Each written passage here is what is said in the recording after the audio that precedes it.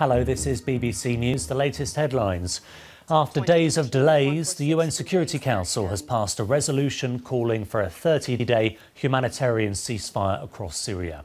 The 15-member council voted to allow aid deliveries and medical evacuations.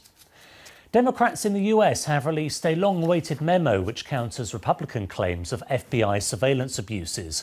In a tweet, President Trump called the memo a total political and legal bust.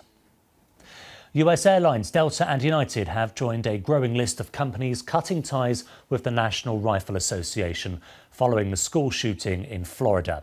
The NRA has hit back, accusing a number of companies of cowardice. And thousands of people have joined rival rallies in Italy as the country counts down to an election in just over a week.